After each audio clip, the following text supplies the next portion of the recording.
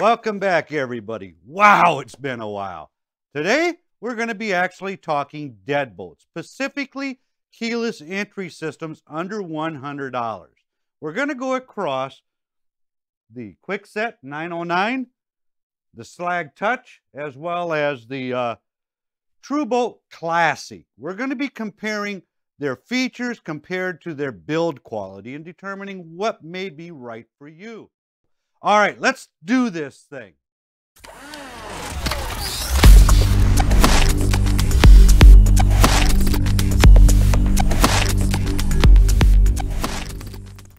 So, tell me this. How many of you are still using the keys? You know, if you happen to have a keyless entry system, why don't you tell us what you have down below, what you like best about it and what you dislike about it. If you're contemplating a new keyless entry system for your home and you've been looking and investigating, tell me some of the features you want in your system. Now, this came about because I turned around and had to borrow my key out because I couldn't find my spare key. So I took it off my key ring, you see. Went and hung it on a pole.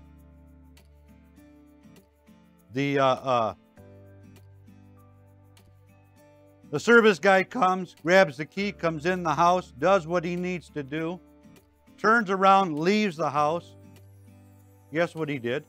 He took my key with him. Had no choice to break into my own home. Next day, I'd go up to the hardware store, in my case, Menards. Some of you might have a Home Depot, whatever.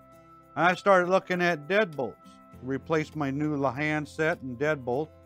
And lo and behold, I saw the keyless systems. I had no clue what to get. I knew I wanted, you know what, this would be slick because I wouldn't have to give out a key anymore. I now can put a program and program a number in there for the service guy. When he comes, he can punch his code in, come in, do what he needs to do, leave my house, punch a code in, and leave. When I get home, I'm going to turn around, punch the master code in here, turn around, hit delete. He no longer has access to my home. That sure beats the hell out of chasing around and trying to find the extra key that I don't know what I did with. Or I end up giving it out and this happens. I get locked out of my own house. I asked about these keyless entry systems to find out some basics. Now, I've been in the building industry for a long time. You would think I would know about these damn things. And I don't. But not one of them could tell me the difference between a $100 keyless entry system versus a $600 one. So long story short, I bought 3 different keyless entry systems under $100 to compare them, to decide which one I wanted for my home, in hopes that maybe, just maybe, you're going to find one of these helpful for you. If by chance you do, there's going to be links down below. If you choose to use them, thank you. Actually, we thank you because it helps support this channel. Now, with that said, the 3 keyless lock systems under $100, like I mentioned before, the Tru-Bolt, not Tri-Bolt, Tru-Bolt is $69.99. We have the Kwikset over here at $78.99. Now, I've done this about 6 times. You'd think I would know these. The Schlage, I do know, $98.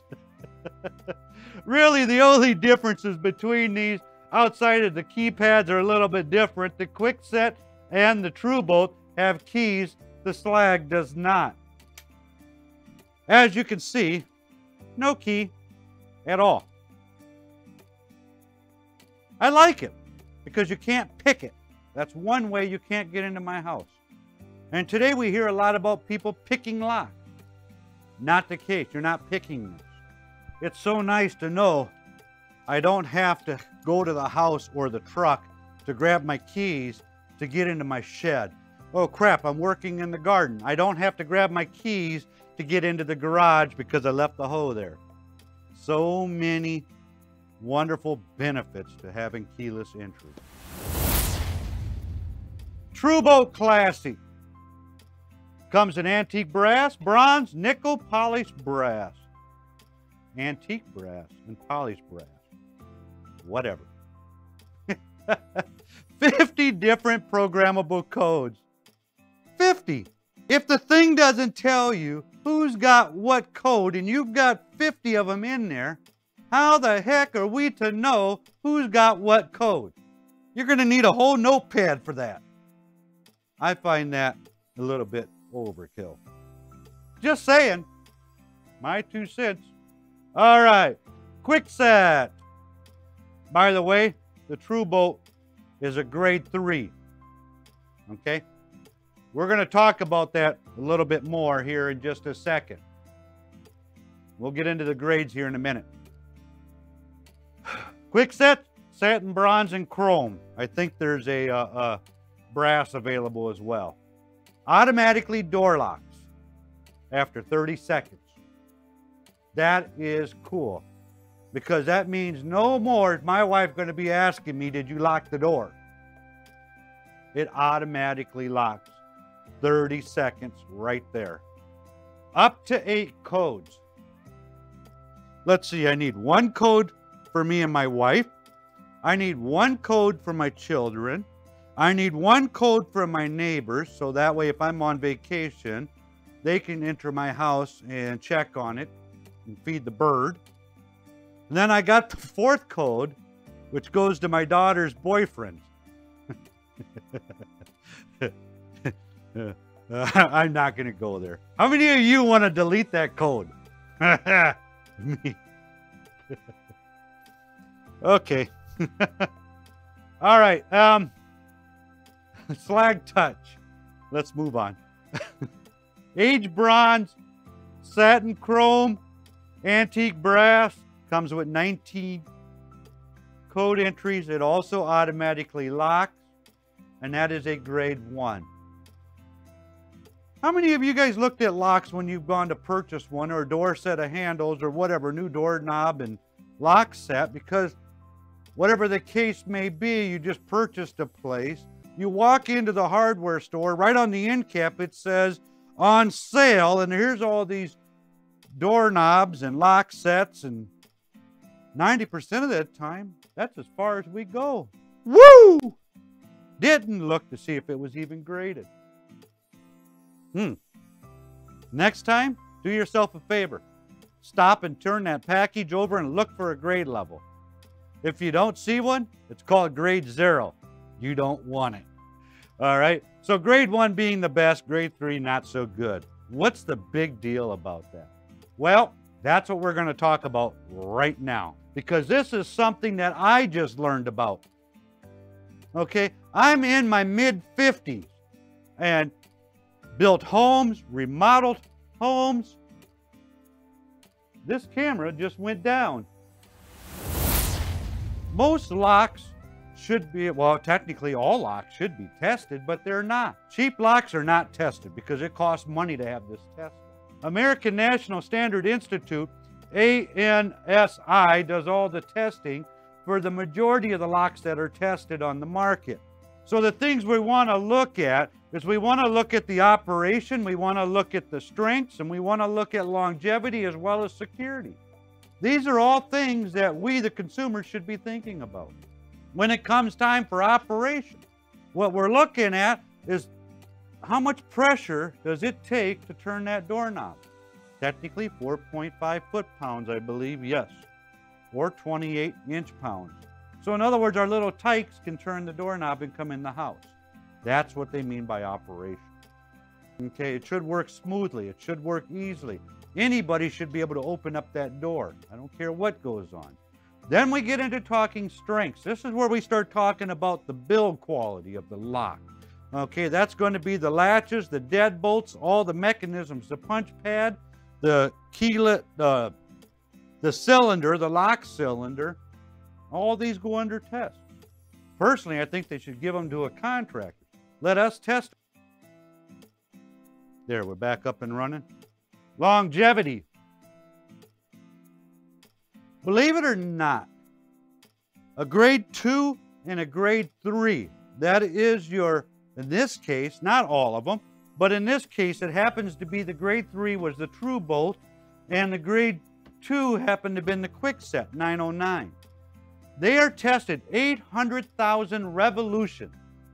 In other words, they sit and punch the code 800,000 times. They turn the handle, they crank it, they work the hell out of that lock 800,000 times to make sure it functions and lasts for you.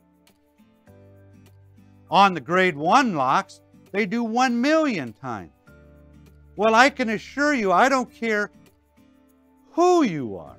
I am never, ever going to enter that door lock 800,000 times in the life of that lock. It will be replaced before that. So it's about longevity. It wants to make sure that that part lasts for the life of the lock. Now, security. Security is the most important thing all of us should be looking at. Our home is our safe zone. Our home is supposed to be secure, correct?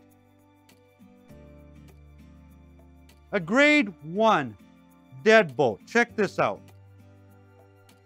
75 foot-pounds, 10 blows. What about a grade 2 or a grade 3? Grade 2, 5 blows, 75 foot-pounds. I don't care. I guarantee you, if I turn around and I kick with my foot, I got more than 75 foot-pounds. 5 blows. You don't have a chance to call 911 before I'm in your house. I kick it 5 times, the 6th time the door opens up, I'm in. That's a grade 2 door. Grade 3, 2 kicks is all it takes. Folks, I don't give a if it's 2 kicks or 5 kicks. Neither one of them are enough. All right, now from here, what we're going to do is go ahead and move on in to the testing phase and comparing the parts, okay? So we're going to start looking at the build quality. We're going to look at the deadbolt assembly, the locking mechanism, and see how those actually operate as well. So let's have some fun. All right, on the left, we have the Tru-Bolt Classic. That is known as a grade level 3.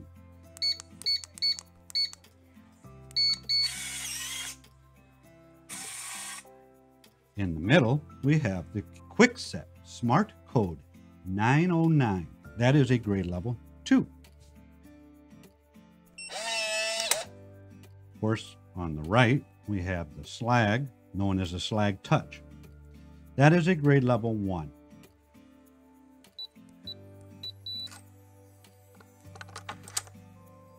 Now that you just heard the sounds of these things, obviously, 1 being the best. So good, better, best. You don't hear anything other than turning the knob to unlock it. So I love that feature. The grade 2, which was, you will admit, was the loudest of all of them, you will know somebody's coming in the house. And of course, the grade 3, I don't know what happened there, but that sounds more like grinding than anything. When we start looking at quality of these locks, let's start with the locking mechanism, because this is one of the features right here that always fails on these things when they go bad. And really, when we look at this on a grade 3 lock, when we start looking at the locking mechanisms on these, you'll notice this happens to be just a real small, fine wire type spring that penetrates through on the edge and returns up. When I run it, you can feel a grinding. And again, I'm going to lead that more towards the grade 3. When we move over to the grade 2, definitely sounds different. Now we look at this one, we're going to notice that that is actually a stamped out piece of metal. And it's a solid piston that goes into the locking mechanism. Overall quality, tenfold over that. Then we look at the grade 1, the Schlage. Both the Schlage and the Kwikset are very good locks. Now, do I have a preference? Absolutely, Schlage. When we go into the next series of door locks, which is our middle tier, the Yale is going to be coming into play. It's just they don't make a cheap lock.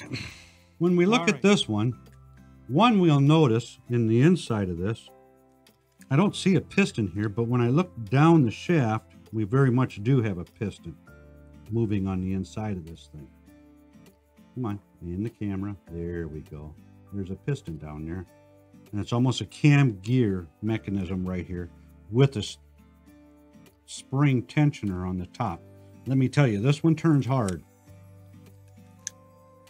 Now I also know between the grade 1s and the grade 3s, I can drill that lock out with a standard drill bit.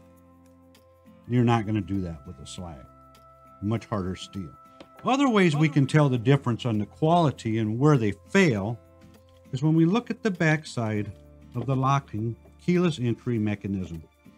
One, we'll notice here, this is more a stamped out steel, not very thick. The locking mechanism is very questionable in my opinion when I turn around and I look at something like that. Okay? Not much to it. Not much material. Not much cost. When we look at the Schlage system, this is all stamped out cast. That's all of an 1/8 inch thick, all the way up to 3/16 of an inch thick. Way harder, way stiffer, way stronger than a grade 3. The locking mechanism. Both these locks, when I go over to the Kwikset, when we look at the covers, this is casting, this is just steel. Both are very heavy. I'll tell you that right now. This just happens to have a stamped out type of metal housing around the actual locking mechanism right here. They do. Kwikset does it in a 2-piece versus Schlage in a 1-piece. Installation, this one's a little bit easier. But even with the locking mechanism on the Kwikset compared to the Tru-Bolt, night and day difference. You got some mass there. This thing, I can almost tell you I can break into this fairly easily. Not so much with the Kwikset or the Schlage.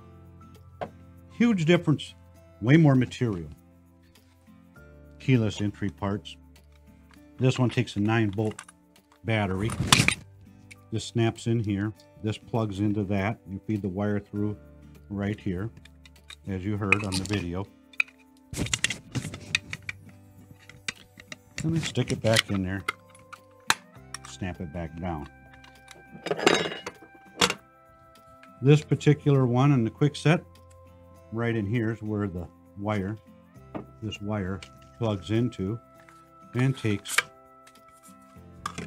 4 AAA batteries right there. Not a bad system. This very much like the Kwikset takes 4 AA batteries as well, and the back again much cheaper built. Little motor right here, you can see. This one you cannot see it.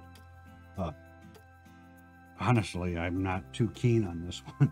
I'm sorry, but there is where the wire doohickey right there plugs into when you feed it through the mounting bracket, and that is metal. Okay.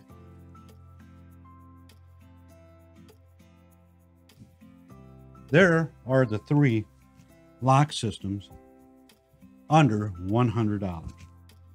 Well, I guess we know who the winner is.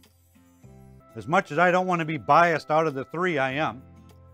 Kwikset sounded way better, but still loud. I'm going to know, hey, that may be the one you want for the house.